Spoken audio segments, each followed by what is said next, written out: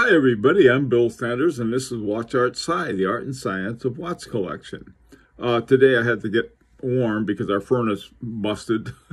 So anyway, they just got it fixed, but it's still cold here. So anyway, bear with me.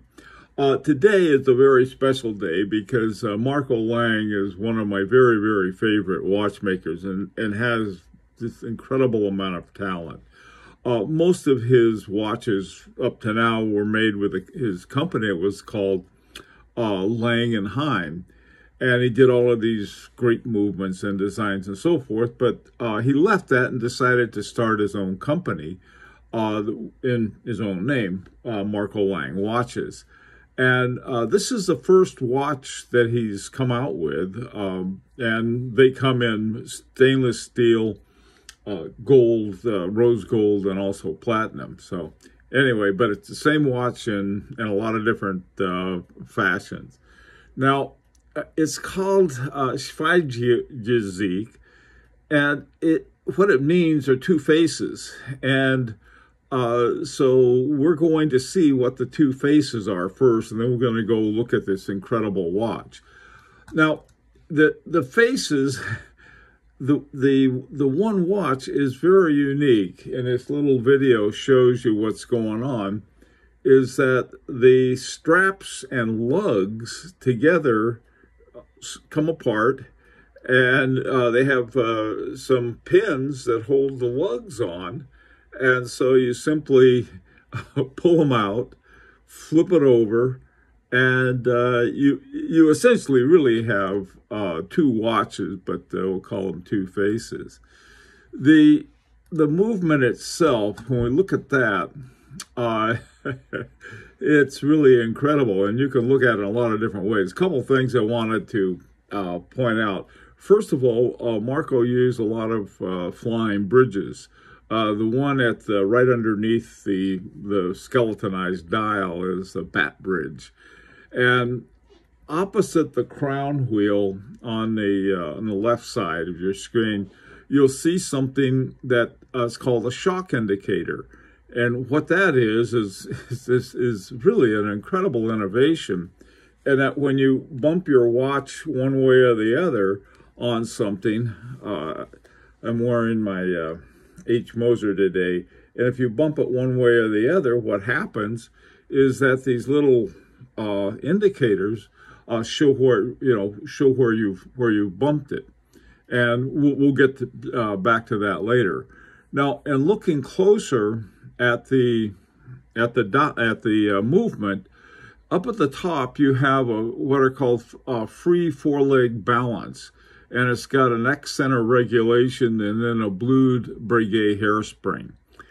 This is, if you look at sort of, I guess they call them four legs, but they're like the spokes on the balance wheel. And at the tip of each one of those is where you have your weights, your balance weights, and they can be, that's how it's adjusted.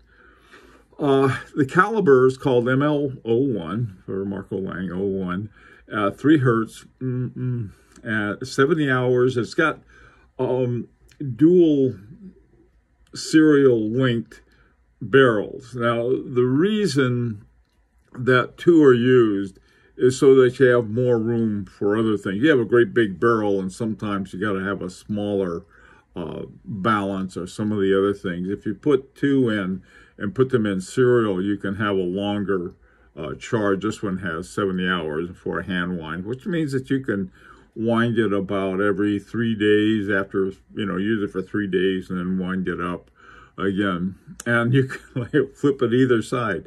The front side has the sort of a standard dial, 2-hand dial.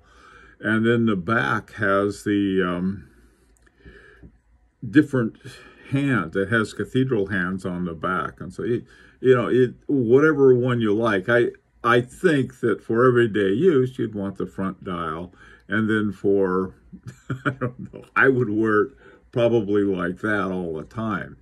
Now, okay, the shock indicator is the little mechanism that's at the opposite end from the crown wheel. And so when we look at it, this is the sort of the breakdown of it. It's in the movement. You have a level X and Y coordinates, and they're recorded. And if you can see some of the little elements there, that there's a fork, and one will, depending on how you bump your watch, it will tell you, and then you can reset it. I'm not sure what you do with that information, but it's certainly interesting. And of course, that would affect certain aspects of your watch also. And then, of course, you can reset it back to zero. I think it's a very cool thing because you can sort of get an indication by looking at it how you've been doing. Well, listen, this is, I mean, like, it's one thing to come out with a new watch, but this one has this incredibly innovative new movement with it. And you get two watches for one. I think they're fairly pricey. I mean, not for a watch like this, they're not, but they're not cheap. They're about 50,000 euro for the stainless steel, and then more if it's in rose gold or platinum. But this watch is really an amazing one, and I'm sure that under Marco's control, everything will be up to his very high standard of quality. And as usual, it has the diamond right on top of the balance shaft. So congratulations to Marco's new launch, and love to hear your comments and what you think about it. And until next time, this is Bill Sanders for Watch Art Side, the Art and Science of Watch Collection.